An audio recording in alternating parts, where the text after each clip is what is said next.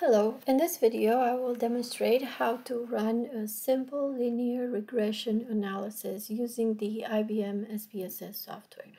In this data set I have two continuous variables. One variable is measuring student attendance and the other one is measuring student achievement. These are student scores on a specific assessment. So I already know that there is a positive relationship between these variables. So to demonstrate that, I can calculate a correlation coefficient. I can go to Analyze, Correlate, Bivariate, and then I'm selecting my two quantitative variables from here, move them into the variables area. I'm checking Pearson because I'm working with continuous variables, and then click OK. So I can see that there is quite a strong correlation between the two. There's a 0.743 correlation coefficient, and this coefficient is statistically significant. The value is smaller than 0.001.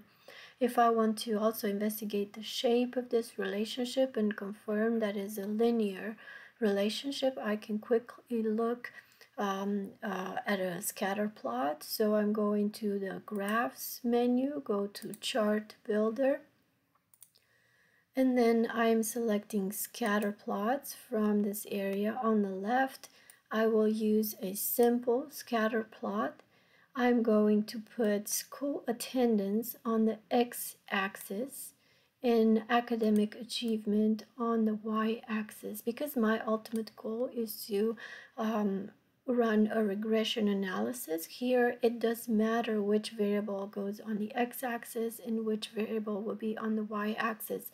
On the y-axis we put the dependent variable, which in our case would be academic achievement, and the independent variable, which is school attendance, should go on the x-axis. And so I'm clicking OK, and I can see that there is a positive, a linear relationship between the two variables. Now, as I mentioned before, the objective for this video is to actually run a regression analysis. If I want to see or to fit a regression line on this graph, I can double click on the scatter plot and then click on this button that says Add Fit Line at Total. I just need to click once, and then if I can just close these windows, and if I go back to my output window, I see that my scatter plot has a regression line on it. I already see the R-square listed here in the regression equation. But if I want, of course, to get more information about the linear regression analysis, I have to run these analyses. So I go to the Analyze menu and then go on Regression, select Linear, and as I mentioned before, our dependent variable is academic achievement. This is the variable that we're trying to predict. So I'm selecting this variable and move it into the dependent field. And school attendance, which is my predictor or my independent variable, can be moved into the independent variable area. Of course, with multiple regression, you can have multiple independent variables, but with simple regression, we only have one independent variable. And then I click OK. And these are the results from regression analysis. Please notice in the first table that I get the R-square value, which is 0.552. This means that approximately 55% or 55.2% to be exact of the variance in student achievement can be explained or predicted using school attendance. Overall, the ANOVA table shows me the predictive power of my regression model. I see here that I have a statistically significant F statistic, which means that overall the regression model is statistically significant. So we can predict our dependent variable using our independent variable in a statistically significant manner. And in the coefficients table, I am getting the coefficients for the regression equation. In the first line here, where we see constant, we see the value of the intercept, which is 56.27. In the next row, where we see school attendance, we see the slope or the coefficient for our independent variable for school attendance.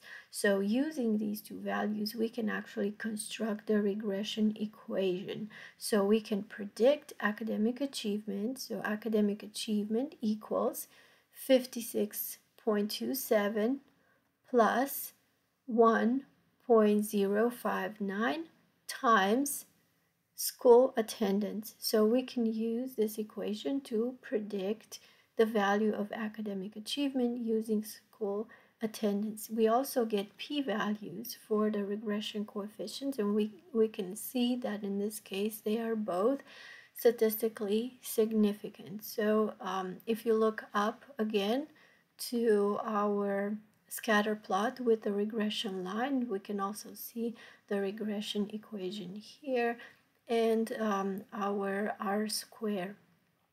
Notice that we have an outlier here. This is a case of an individual who has high school attendance but still has a very low achievement. So if we decide that this case is not representative for the whole group, for instance, let's say maybe this is a student with learning disability. So if we don't take into account this case to assess the overall pattern or the overall trend in the data, the regression equation will change a little bit. So the regression results will be a little bit different.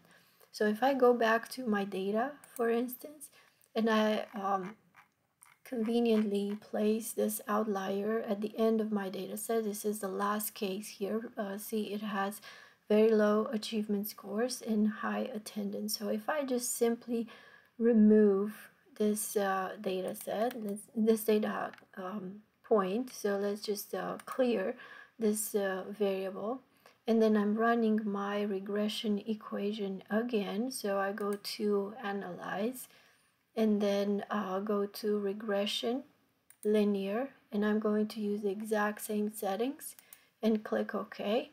So now in my output, I have the results of the second regression analysis, which does not include the outlier.